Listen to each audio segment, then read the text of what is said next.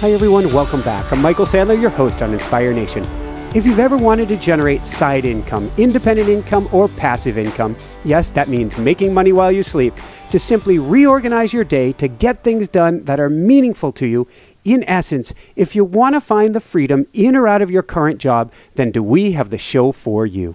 Today we'll be talking with freedom-preneur Steve Scott. I'm not sure if he's ever been called that before, but he's built a life of freedom for himself, and through his books shows you how you can do it as well. He's the serial author of well over 40 Kindles and makes more money in a month than many people do in a year. Equally impressive, he's found a way to organize his life and his habits to write almost a book a month. So today I want to talk about habit forming, passive income, and finding freedom. How we build the habits and daily routine that set us free, and ways we can make money on the side or as a main goal to set ourselves free. So welcome to the show, Steve. Are you ready to shine? Absolutely. It's Monday morning, so I always love Mondays. I like kind of getting up and starting my business. So yeah, I'm definitely ready to rock. All right. Well, then a Monday morning, woo! So before I dive into things, I see the medals in the background there. Some looks like marathons and the like. Yes. And I've heard that you get your best ideas while running. Is this true? Yeah, absolutely. I do. I would say 80% of the time I carry my phone with me to usually listen to a podcast, and I find that the podcast kind of leads to one thought. So it's not really the best for running, but sometimes I'll just pop something in Evernote and just make sure I just record that idea, so it just doesn't go like you kind of in the pre-interview you said squirrel. So it just doesn't leave my mind and go in another direction. So yeah, I try not to break when I run to get my ideas down, but I like your idea because I'll end up coming up with, what is it, an acronym like always bring cookies, ABC. And so if I get more than 3 ideas in a run as I'm going along going ABC, ABC, ABC. Oh, that's the worst. I've definitely done that. You're going, I don't have room for one more, but it's here anyway. Yeah, no, I constantly, I just firmly believe that you always should write stuff down because, I don't know about you, but you probably get dozens of ideas a day. And if you're not just processing them on a regular basis, they just go in your mind and then right back out the other end. I do. And it's really, it's a good problem to have, I guess, that you have a lot of great ideas. But when you're constantly going, it's hard to, and I take a lot of pause times, but it's hard to get back to them. So you really want to grab them before, when the intuition strikes. Definitely. So let's jump into things here. I want to understand, you've been incredibly successful at Kindles, but you weren't always writing books, were you? No, I would say I pretty much have been running some form of a self-publishing business some form of an online business now for about, I think it's 12 years at this point. And I would say that for the most part, about 8 or 9 years of that, I did affiliate marketing where I did a little bit of writing, but it wasn't necessarily so writing intensive. But it wasn't until I started a blog in 2010 that I really just kind of started building the writing habit. And really, I started focusing, drilling down, making sure I was doing it on a daily basis. That was somewhere around late 2012. So pretty much since then, I've been writing almost on a consistent basis. But I kind of had to teach myself a lot of the craft and kind of the mindset of doing it on a daily basis. So as for on a daily basis, were you setting a specific time then every day that is your writing hours, or? Yeah, definitely.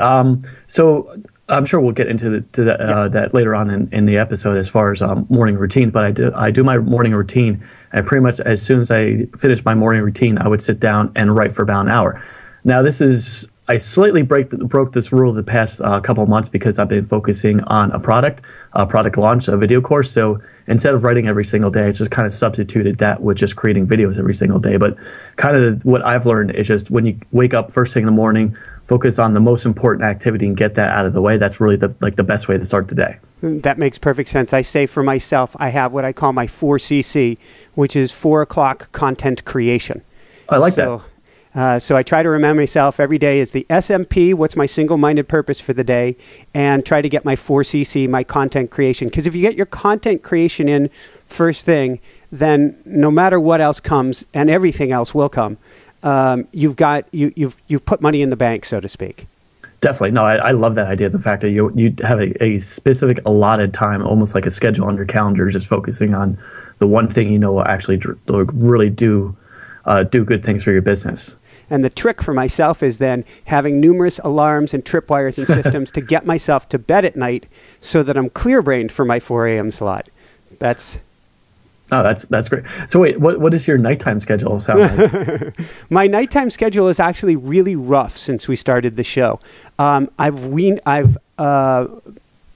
it in quite a bit, and compared to a lot of people out there, it's doing well. The challenge is, as a daily show, we have to have our shows obviously uploaded each day, which means that we have to have our shows edited each day. And so I have a cutoff time of about 4 p.m. where I get to jump into the daily edits. And then I work into the daily edits for an hour or two. Then I start to work on uploads and titling and information for the show and get all that done. And I shoot for 7 p.m. because 7 p.m. is Greenwich Mean Time 0. And over a third of our audience is outside of the U.S. Oh, okay. So there are a lot of people who are waiting for that show to go to work in Asia, or a few hours later who'll be going to work in the U.K. And so I shoot for getting it done by 7 o'clock. Now, 7 o'clock may actually spill over to 7:30 or 8, and 8 is supposed to be my bedtime, and so that's where we can run into some challenges. Yeah, I could see that, yeah. Particularly if, while I'm not, I'm very good about not being an emailaholic, there are guests who are getting back to you about guest requests. They needed calendar scheduling right away. More importantly, maybe you've got a guest who's going to be on the show tomorrow. They have some last-minute questions. So you may have some things to take care of. And so it becomes a really... well, I was watching this morning while I was at the gym, Castaway with Tom Hanks. That's a good one. I like that. Yeah, in the beginning, he's in Russia and he's telling them, showing them this giant clock and telling them how every minute matters. And there's a part of me that's intuitive. I'm very meditative, very contemplative, and like to take quiet time. Conversely, I need a certain amount of, I won't use the word rigidity, but a certain amount of dancing with that clock to make sure that everything gets done with the pace that'll allow me to get to sleep. And I've come a long way. When we started the show, then I was getting to bed somewhere between 12 and 3 in the morning. Oof. And then it was a magnificent accomplishment when I was hitting midnight. And then 10 p.m. and 9 p.m. And now on the days I do make it by 8 p.m., I am like, hurrah. Because it means not only will I get the content creation done the next day, but I'll have my best work because I'll be the clearest of mind. Yeah, that makes sense. If you're getting more sleep, you obviously would have... I find myself when I get very little sleep the night before, I can barely put two thoughts together, let alone try to write or create something high level. Exactly, and in nighttime, what I found, and many people may have experienced this as well, we stay up late to get a lot done. But for most people, not all, and I've written a book at night, so I understand it's not all of us. But there is a point of diminished returns. And so for myself, after somewhere around 7, 8 o'clock, that one task that I need to get done that during daylight hours would have taken an hour is now going to take 4 hours. Yeah. And the trick is to cut your losses at that point and say, okay, this just has to get done as long as it's not an upload. Daily show, that you gotta push through. Yeah, I've learned that myself, where if it's just something's not happening, it's okay to kind of get up, walk away, do something else, do something completely unrelated to that, just kind of switch. What I find, if it's a high-level task, you would switch over to something that really just doesn't require a lot of brain power, like answering email or responding to some content you've created just to people that follow you. So sometimes it is best just to take that kind of just, all right, this is just not working right now. Let me just move on to something else. Exactly. So going back to your Kindles here, when you started writing them, if I understand, you were just taking that same routine or that same horsepower that you were doing in blogging and putting it over to your books. Yeah, pretty much. I made the decision that as soon as I saw that the Kindle, the self-publishing stuff was actually working, this was after my second book, I realized that instead of investing all this time, at one point I blogged every single day of the year. Obviously, it's not quite as labor intensive as creating a daily podcast, but it took like an hour, 2 hours for even a small blog post.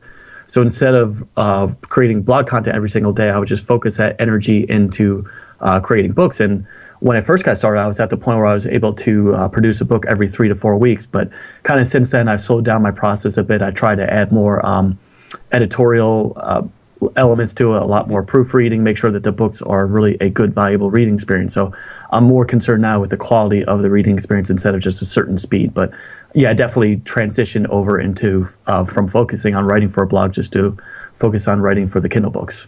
I love that. And one of the things that I've looked at, and I've seen that your pace on Amazon has slowed down quite a bit this year, it looks like. Yes. This year meaning 2015, this past year. But I think of it in terms of a startup business. And in a startup business, you are cranking not 24 hours a day. It's more like 48, 72, 100 and something hours a day to get something established. And then after you get it established, you don't stop working on it, particularly if it's a labor of love. But you hone your skills, you fine tune, and you get into more of a sustainable balance. And it sounds like you're doing that you're finding more of that rhythm. Does that sound right? Yeah, definitely. And one major thing that's happening with my life is I just got married. We're expecting our first son in about 2 months. So I'm laughing because Jessica, she looked at it's my wife, and she's the producer of the show. She looked at that you slowed down a little bit on the Kindles, and she goes, "Is he married? Does he have any kids yet?" So yeah, no, I definitely have to be now mindful because we're going to. It seems like 2 or 3 appointments a week at this point with the Lamas and the various doctor's appointments. And I'm sure once our son comes, it's going to be a lot more time required. So I really have to focus now on my 80-20. I have to figure out those 80% results activities and just focus on that and just learn not to. Waste, like I would say that's a good given day. I waste usually an hour on stuff that maybe I shouldn't be doing myself or I could outsource. Or I guess the point here is I'm really trying to refine what I do on a daily basis to the point where all I'm doing is the higher level activity stuff. I find that fascinating because you really are an expert on this. You have many books on habit stacking, on routines, on all of these things. And yet all of us have the, what would it be? Like where you need to put your thumb in the dike, areas where the water is coming out of. Yeah, definitely. Actually, if you don't mind a little bit on the spot coaching, you were talking about the video editing or the podcast editing. Wow, I would as soon as possible try to outsource that. Like I have my VA, she's completely trained to upload everything, the lips in, and she does all this stuff kind of all on her own. I spent the time training her, so maybe not now, but I would say sometime in the future you should really try to get that nailed down where you're not wasting those 2 to 3 hours going through each episode, because I'm sure that's a huge time sink. Yeah, it's something that we've thought of, and what we haven't determined yet is, and I'm learning to let go more, is actually the process during the interview so that I have the quality in notes so that I can share with people and have somebody who, it's trust in my skills. Yeah, it's trust in my skills, and that is coming rapidly. And we've even had people suggested outsourcing, surprisingly, from China. And that's not necessarily where we want to go with it because I'm not sure what the language skills will be. But you can get very affordable outsourcing solutions. Yes. So that will be, and I think you did hit for all of our audience, which is oftentimes we think in any position of life, I can't afford to get help in here on this. Yeah.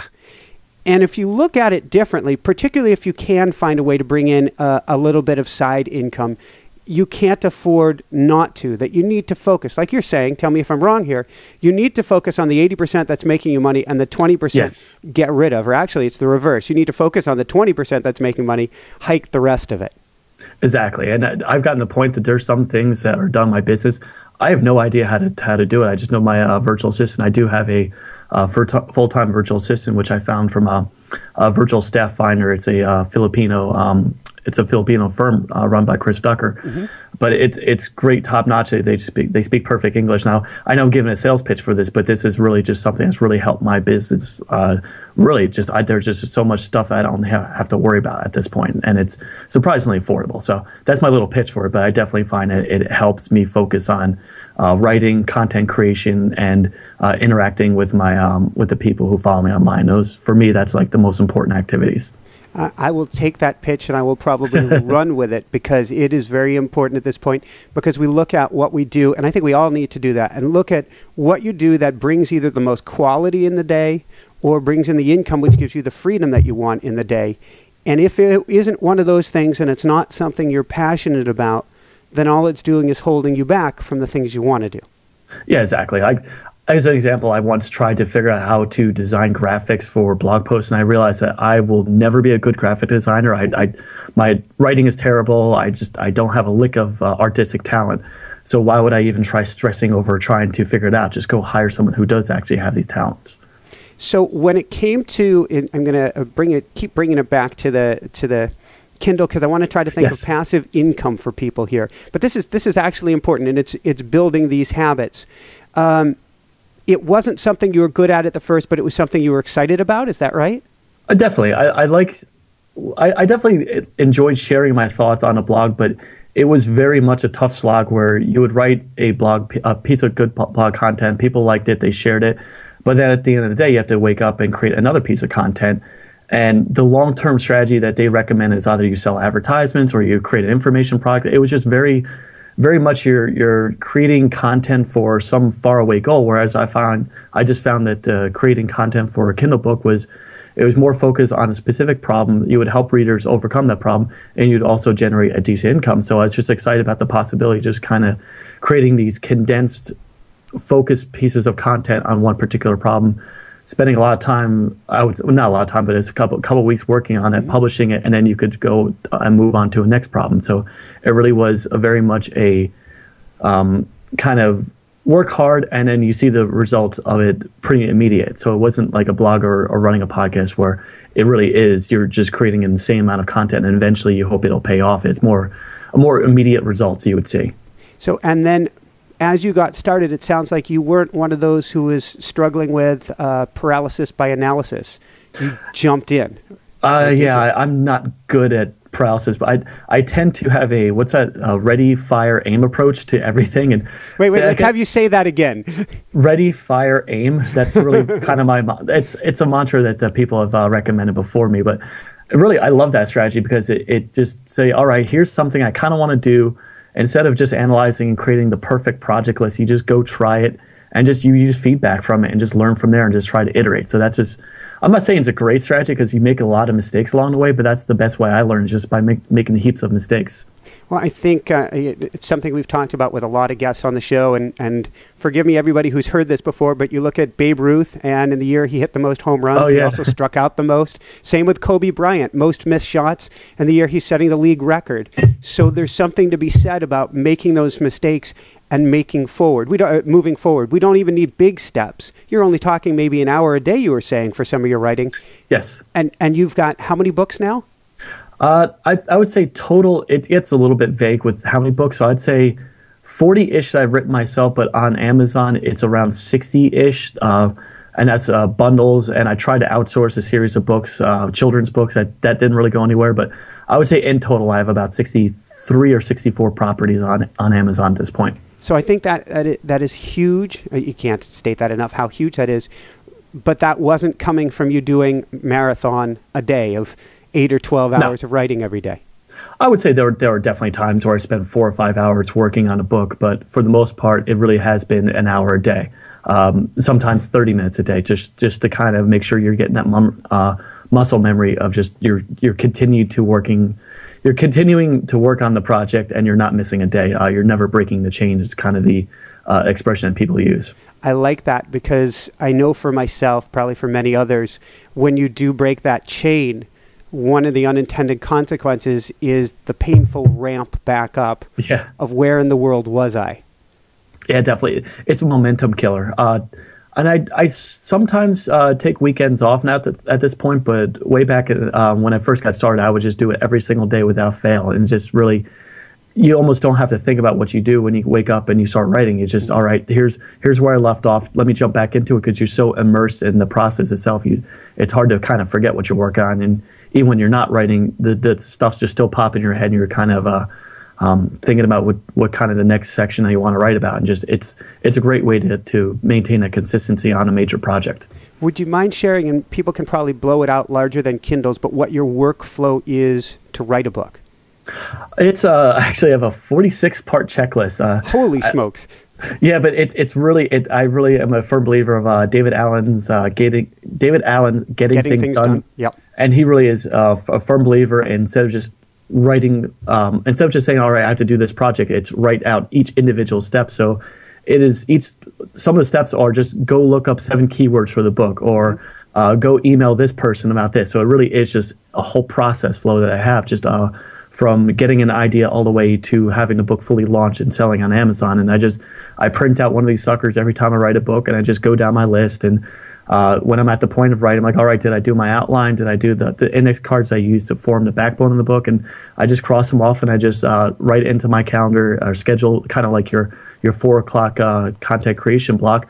I would do that, where I just schedule stuff in my day to work on certain aspects of my business, and usually it's some form of writing, and I just make sure I'm just continuously working on that. And next thing you know, I wake up and there's a published book, and it's not sexy, but it's just working through a process. Really, for me, it's always been very helpful to kind of know exactly what I need to do each step of the way. Have you written a book on writing a book then?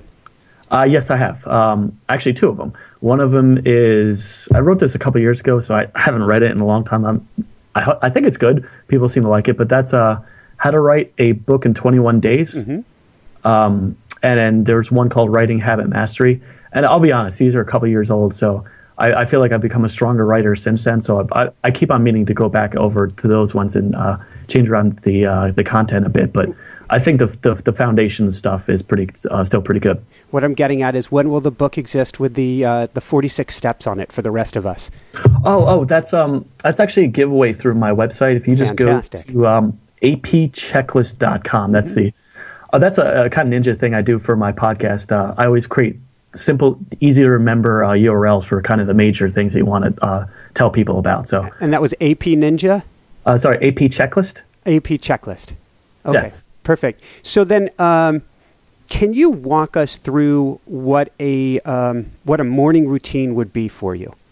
It really varies. I kind of mix it up, but right now for me, I just wake up anywhere from 6:30 to 7. I'm not a super early riser like some people, but I do try to get up right around the time when my wife wakes up. So I'll drink actually one of these drinks. I try to mix it up with different types of fruits and vegetable drinks. I will kind of go over my goals. I'll write down my 3 most important things for the day. So that's just, all right, here what would you call yours? The SMPs? SMP, single-minded purpose.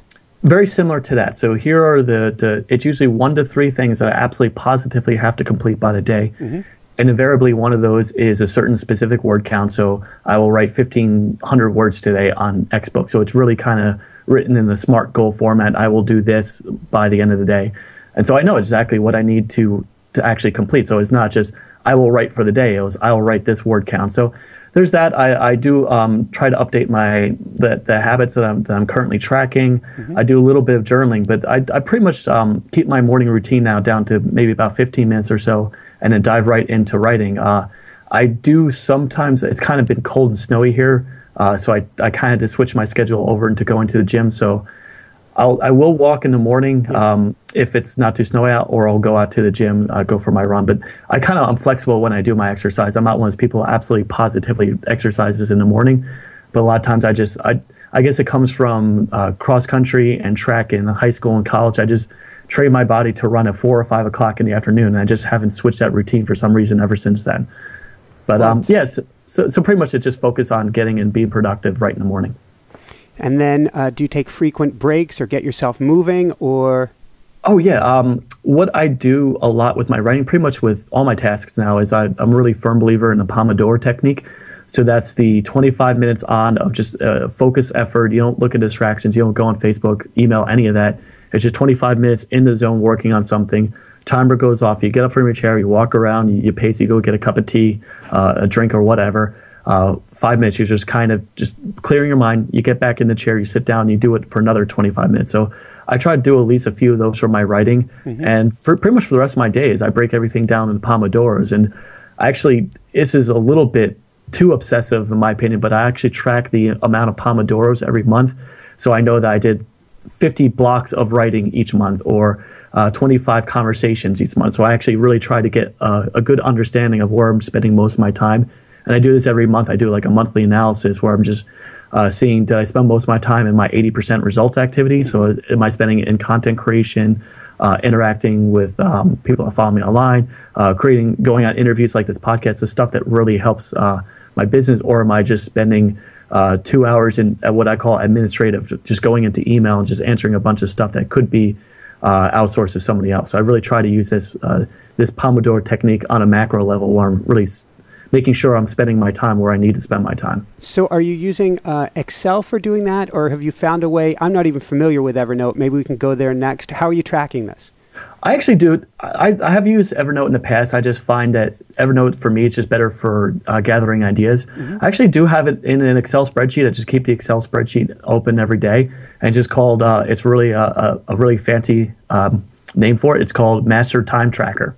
So it's just open all the time, and I just every time I'm done with the task, like I wrote down what time we started this interview, and sure enough, afterwards I'll just write down, all right, I spent about 2.5 blocks of time doing a podcast interview, and it seems a little bit too obsessive, but for me it just really helps me gain clarity on where I'm spending my time. It makes me wonder if you can turn it into a game, and if things are worth various points. Yeah, I've actually had that thought, but what I don't want to do is make myself feel like I always have to work. So I'm trying to also use it as a way of saying, all right, I did about 300 blocks of time a month. That's good enough. I shouldn't be doing more. I should be spending time with my wife now, or in a couple of months with my kid. I shouldn't be working this much. So hopefully I will use this down the road to maybe figure out what I can eliminate from my schedule and not have it have a negative impact on my business. I love it. What are a few key pieces of routine building, habit building that you have that we may not have thought of that have been really important for you? For me, it's really just focusing on building one new habit at a time. I find that the New Year's resolution model, where people just have a laundry list of, I'm going to do these 7 things starting 2016, and this year is going to be different, it's going to be perfect, and then they get to about day 3 or 4 and just everything comes crashing down. They get yelled at by their boss. They're tired. They just want to go home and eat junk food, even though they swore off junk food. So a lot of this relates to kind of the willpower concept that's talked about by Baumeister. Actually, I'll just remind me after this interview, I'll give you a link to the book. It's just a really good book about willpower, and he just talks a lot about ego depletion and how when you're trying to add new things to your schedule, you really can only focus on one new thing just because there's just so much other stuff that's drawing from your willpower. So the point there is I really firmly believe that you should focus on one new habit at a time. And actually, what's really helped me is a concept came up that my buddy Stephen Geist came up with, and he really is a firm believer of mini habits. So his kind of mantra is to set really what you call stupidly simple objectives. So instead of trying to go out and write 1,500 words a day, like I've gotten to the point that I can do, it's better just to say, all right, my goal for today is to write a paragraph. And it sounds so simple, but that's the point. It's just you're building that muscle memory of accomplishing every single day. And yes, you could write one paragraph, but you'll find that maybe 9 times out of 10, you'll want to write a little bit more once you get into the routine. But maybe there's that one day where things just aren't going well. You write your one paragraph, you say, oh, wow, that's all I can do today. So you just get up, get out of the chair and just say, oh, I did what I had to do for the day. And that's just what's more important long-term for habits. It's just to build that kind of consistency instead of trying to hit a certain goal. And I find that's really good for a habit that's brand new that you're really not too familiar with. It's just better kind of almost lowball your expectations and then build up from there. I love that, because one of the things it does is success begets success. Yes. And if you don't hit your goals, you're even less likely to go back for it the next day. You got your tail between your legs. You're not feeling so good about yourself. If you're, woohoo, I hit my goals, it's more fun. Yeah, absolutely. No, I find with myself that the habits I'm trying to build, if I set a too lofty of a goal, when I don't hit that goal, I'm mad at myself, and it's almost emotionally draining when you don't do what you're going to go out. You don't do what you said you're going to go out to do. So what is a goal that you have right now that you're working on?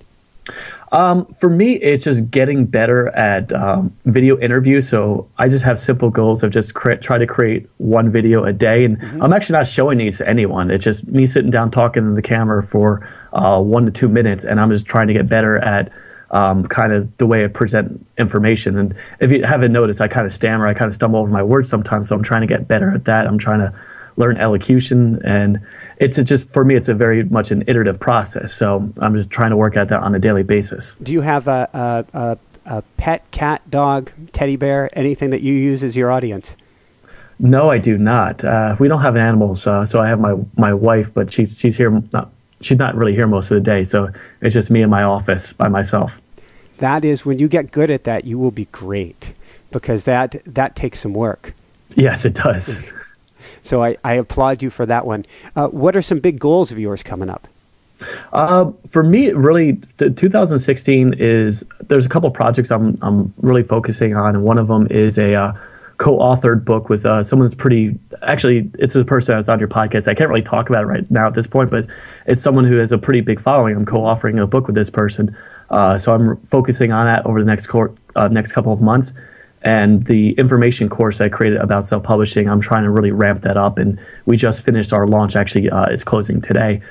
But I want to kind of close the doors, make sure customers are happy, and then really blow it up, really make that as big as possible. So those are really right now my two major goals for 2016, just kind of higher level stuff instead of the continuing just writing one book after another. I want to kind of make sure that what I'm producing now is a level higher than what I've been doing in the past. Awesome. So going from there, maybe taking this last little bit, can you talk with us about passive income and whether it's something, I guess first off, is this something anybody can look at? Yes, definitely. It really depends on the passive income stream. And I know there are a lot of people out there who like to describe that their particular model works for everyone. But to be honest, for what we do, I think it's important that you have to at least enjoy writing. Mm-hmm. I know that there's a lot of buzz around self-publishing as you don't have to do anything. You can just outsource the whole process and you'll make piles of money. That really isn't the case. And I would say passive income definitely is a possibility. But for the most part, at first, passive income isn't that passive. And I'm sure you're a good example of that. You work your butt off. And I can tell you work your butt off. I work my butt off. But the idea is down the road, when you do that work, when you put forth a lot of effort, eventually things become passive. I know that I travel about 4 months out of every year. I've gone to a number of countries. I enjoy life. But when I'm working, I'm definitely what's the expression? Nose to the grindstone? Nose to the grindstone. I always butcher expressions. So yes, very much nose to the grindstone. I tend to work about 40, 50 hours a week. So like most people. But when I do work, I'm making sure I'm just focusing on the major activities. So as far as passive income, you really have to kind of find something that's related to your particular passions or skill set. So if by your nature you're a writer, then self-publishing is a good model. But if you're personality driven, if you really enjoy talking to people and doing interviews and what you do, a podcast, that's a great avenue. Or if you're kind of behind the scenes, you don't really want to build an audience. And I know that people are doing a lot of good things with building an e-commerce business. So I would say just go towards your strengths instead of trying to do a complete overhaul of your personality just to fit one particular model. I would just say focus on something that resonates with you as a person. Would you say try to become an expert in something that interests you? Or? Oh, definitely. Absolutely. I find that nowadays you really can't shortcut the process. But I think that there's a lot to be said about gaining expertise. And just one way to do that is, again, you're a perfect example of this, is you could do a number of interviews with people in a particular market, start to learn the lessons that they consistently say, and you can just build up your expertise by networking and reaching out to people in your industry. And I find as long as you know one thing and you talk about that one thing, you can kind of build on that skill set, and then you get better over time, and then whatever product or content platform you have will get better over time as well. I love that, and it makes me think of the Silicon Valley, what is it, parable, analogy, expression, which is build the plane on the runway. So, or they'll say build the plane on the runway, or also we had a guest on, Richard Taubinger, who first shared that with us, or Kamal Ravikant from Silicon Valley. Yeah. I like him. He says, he's awesome. He said, grow wings, jump off the cliff and grow your wings on the way down. That sounds awful. It gets you moving, but yeah, I suppose there's an extreme sense of urgency when we do it that way. Yeah, actually, come to think of it, for this course, the video course I just mentioned, we gave ourselves pretty much a 2-month deadline to do 80 videos. It was a lot of effort. Oh God, and we made it happen. It's surprising when you give yourself a little bit of time. I guess that's Parkinson's law, when that work expands the amount that you allot to it. Exactly. So if we gave ourselves a condensed deadline, we made it happen. But it was rough. I'm fairly bullish on YouTube for the future. I think it's going to be big. What are your feelings? I agree with you, and that's actually why I'm trying to get better at this particular skill set. I'm an introvert writer by nature, but I'm trying to at least get out of my comfort zone. But I do know that society is leaning towards more short piece of content, towards video. We're not really training a whole generation of readers, unfortunately, but that's just the way things are. So I do believe that YouTube, Facebook video is going to be huge. Twitter video, what's that, Vine? I know that video is going to be a major medium, and that's how people are going to digest information moving forward. So I totally agree with you. I think YouTube is going to get even bigger than they currently are. Yeah, I have a feeling we're in 159 countries with our show on audio. I have a feeling we're going to actually expand and really blow past that. I don't know how many countries there are, but that our YouTube is actually going to take off and exceed that. We just started playing with Periscope. Oh, nice. And we'll play with Meerkat as well. The funny thing, it's really interesting what happens when you go from this here, where we can do a certain amount of editing. If there's an oops, I've got a nice, little snip, and I can get that done right now. But when it's live, it's out there. And so I've only played with Periscope one full interview and tried it another few times. And that one, when it's out there, it's out there. Yeah. It's forever. And it's very, very scary.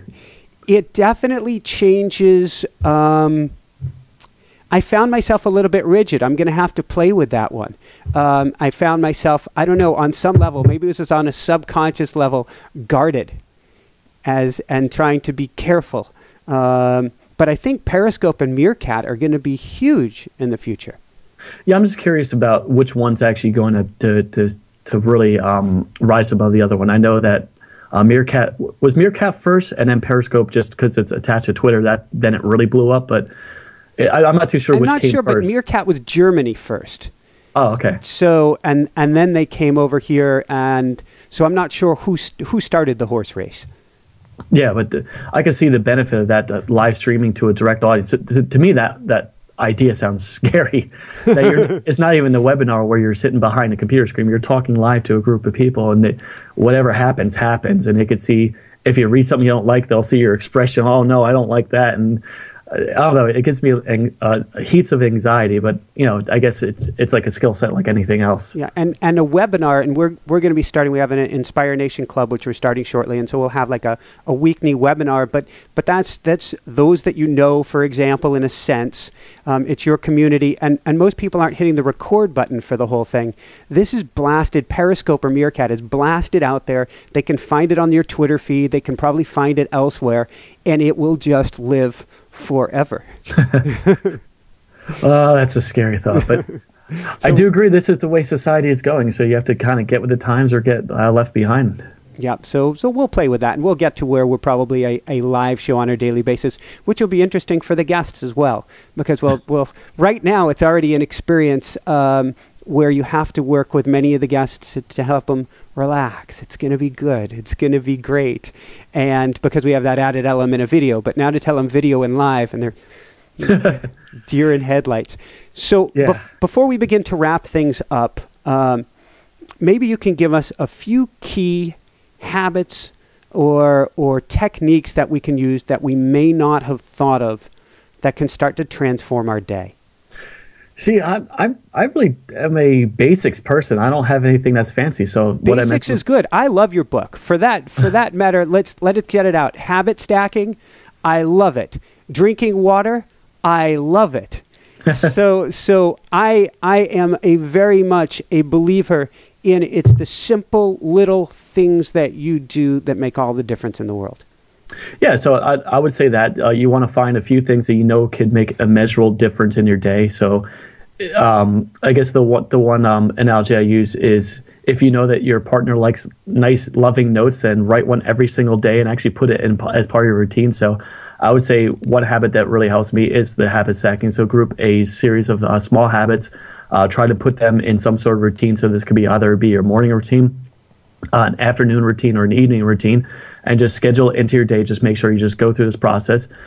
I would say another habit that's really beneficial to me is find that one thing for your career or for your job or business or whatever. Focus on that first thing in the morning. So when you get to the office or you sit down at your desk in the morning, do that before anything else. So don't open up Facebook, don't open up your email account, don't start the day in reactive mode. Instead, be proactive. Are you also along those lines? Is it I call it the Costanza effect, which is George Costanza in Seinfeld. He got really good when he stopped doing what he wanted to do and did the opposite. And so I try to front load the day with what I know I need to get done, rather than necessarily what I enjoy doing most. Exactly. I'll be honest. Waking up in the morning and knowing the first thing you have to do is right. Sometimes it's not the fun. It's not what I really want to do. Sometimes I just want to check stats and look at all those different pretty things that happen while I was asleep. Yep. But it's just better to because that's important. It's important long term to focus on that one thing. But also, as far as habits, I would say without fail, exercise. I'm sure you drum that point home with Inspire Nation. And I haven't checked out your interview with Dean Karnazes, but I love that guy. I truly love everything he's done. He's just an awesome, positive person. So you will love that one, and I need to go back to it as well, because I've got a big running year planned, and I don't know if you know my history or not. I've got 2 titanium femurs, 2 titanium hips. And I'm running again, and somewhat running well. And I think it's going to be a big year for me running. And so I need to go back and listen to his interview too, because that interview is pure motivation. That guy is pure motivation. Oh yeah, no, I read his book. But I will say this, that don't suffer from comparatitis. For people that are listening to, don't sit and listen to the interview with Dean Karnazes and feel like you're not accomplishing anything if you're not running a marathon every single week for a year or something. That was the coolest thing about Dean. He is every single day. It was 50 days in a row, right? Yeah, but he's so down to earth. Yeah. That he makes you feel, if you went out and did a mile, heck, if you started and you did 100 yards, that you're on top of the world. So that's good. Yeah, I was dumbfounded in his interview that he was not ego. I had this preconceived notion, which I checked at the curb, of, well, is he going to be really this or is he going to be really that? He was the most down to earth, humble.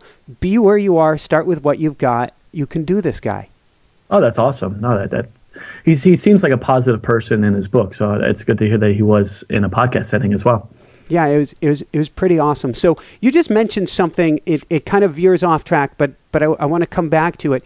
You said that when you get up and you do the difficult thing in the morning, you don't want to look at all the pretty things that happen, that have happened overnight, which makes me wonder about positive outlook that you have, or I know you've written about affirmations. What are you doing to train your mind? For the most part, I used to do affirmations. I kind of eased away from them and actually keep on meaning to start into them again. But I just find, for me, it really is it's not rocket science. I just focus on what I need to get done. And I just find that if I get that done first thing in the morning, I'm generally a happy camper. I'm like, all right, I've got everything that's really important to be done. I don't really have to stress out. Just make sure I do the work, make sure I go through the rest of my list that I have to get done by the end of the day, all the kind of minor things. But for the most part, I find myself, when I keep myself fairly busy, I remain fairly positive. It's when I have nothing to do. It's when I start to get bored or down on myself. I just kind of keep myself occupied. Entrepreneurial syndrome. Yeah, I guess. Yeah, I have trouble relaxing, and we tend to go on these month-long vacations sometimes. And by week 3 or 4, I'm like, I actually sat in Hawaii, kind of bored out of my mind, because I want to do something. I'm kind of just sitting there on the beach, which is obviously, don't tell that to my wife. Well, we just came back from living on Maui for about 3.5, close to 4 years. Oh wow, okay. And it's a fantastic place to live. I love it, love it, love it. But there's something about the pace there that actually makes it really difficult to get things done. And if you're somebody who likes creating content, it can actually be challenged because Mother Maui, so to speak, would kick our butt. You want to get things done, and then somebody's pulling you to the beach, or it's a beautiful day and you want to go on the boat there or something. I mean, these are bad problems to have. But the fact is, if you have this burning desire, which so many of us do, to do something more, and then it's all beach time, then you're like, wait, how do I do that? So yeah.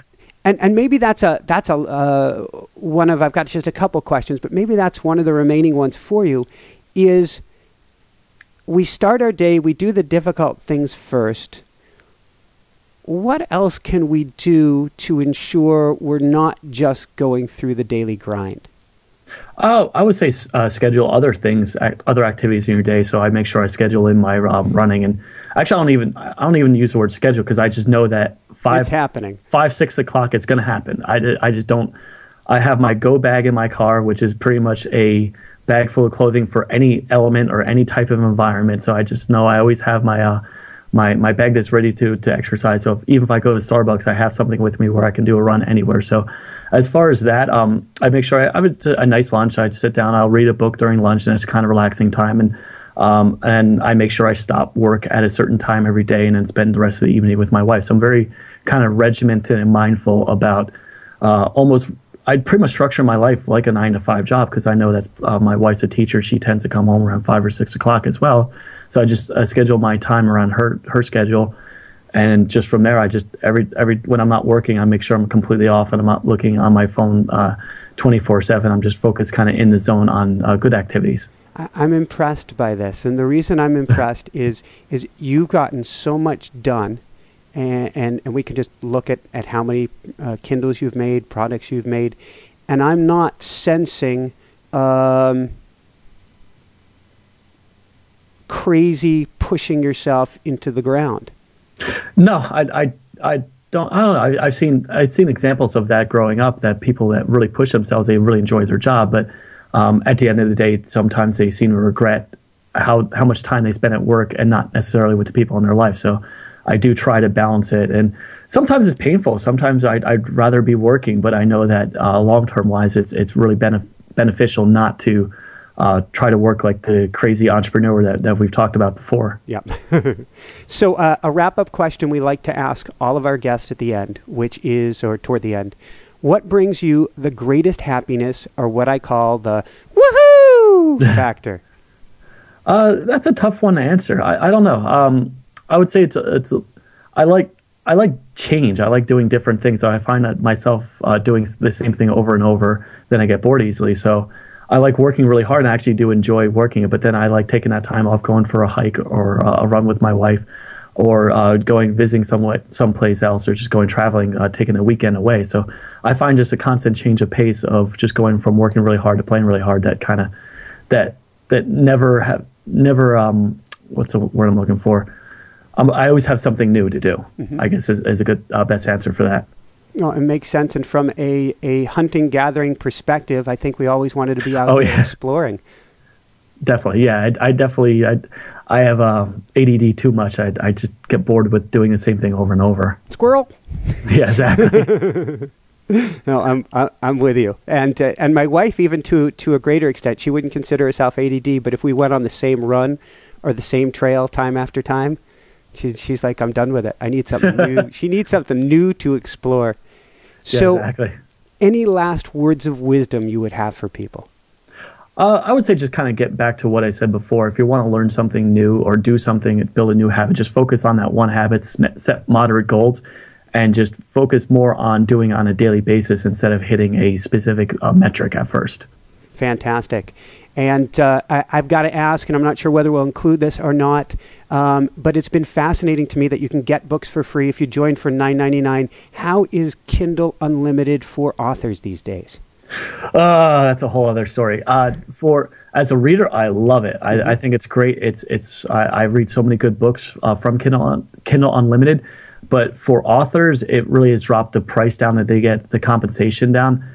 So if you're a nonfiction author, you really only get about 50 cents to $1, depending on the length of your nonfiction book. And the people who benefit most are the fiction writers with longer books in the 300 to 500 page range. But even then, they get about I think it's $1.50 to $2, which really isn't the same level of compensation they would get for a sale. So I still think it's a work in progress. I have mixed feelings about it, but I love it as a customer. Yeah, and I couldn't agree more. And so over the last couple of days, I've been going through like a dozen of your different books, and oh, nice. and which is great for you because that's like 50 cents a time, and Yes. it's great for the reader. And I can't recommend for people out there enough to go read a bunch of your books, because one naturally leads to the next, naturally needs to the next. You hit a point of saturation, which you go, okay, I need to take action on the first basic steps Yes. now. So actually, where can people go to find out more and to check out your blog and everything you've got going on? I would say 2 places. So my website is Develop Good Habits, and that's where I talk about all the different habit stuff. And you can find a link at the top to all my books. And if people are interested in self-publishing, they can just go, if they're listening on iTunes or Stitcher, just go type in Authority Self-Publishing. And that kind of talks more about my business. So if you want to learn about habits, go to the Habit website. If you want to learn about self-publishing, go find the podcast. So I know it's probably a varied group of audience, so I try to mix it up a little bit and give them two different offers. Go to both, or go to inspirenationshow.com, and we'll have links to both of them. Oh, wonderful. So we'll get them over there. Well, I can't thank you enough for being on the show. I'm inspired by what you do. So one of the things for everybody in the audience that Jessica and I have been working on is cranking up some books on our own. And I think Steve's work is going to be really helpful for that. And if you're considering it, I would highly recommend go to his website, check it out, and take those baby steps. It can be, you really can cross the country with just one step at a time. So thank you so much. For everyone out there, this is Michael Sandler saying, be well, have fun, develop good habits, and shine bright. Woohoo! Bye, guys. Thanks so much for watching. If you enjoyed it, be sure to like below. Also, leave your comments. Have some real fun with it. Subscribe to our channel where you're going to get more great videos, more interviews coming up. And check out our website, inspirenationshow.com. That's where you'll find tips, blogs, information, videos you won't find anywhere else, and useful and helpful resources to really help you kickstart your life and to shine bright. Thanks so much again. Thank you for your support. Like, comment, subscribe. See the website. Thanks so much and have fun. Of course, shine bright. Woohoo!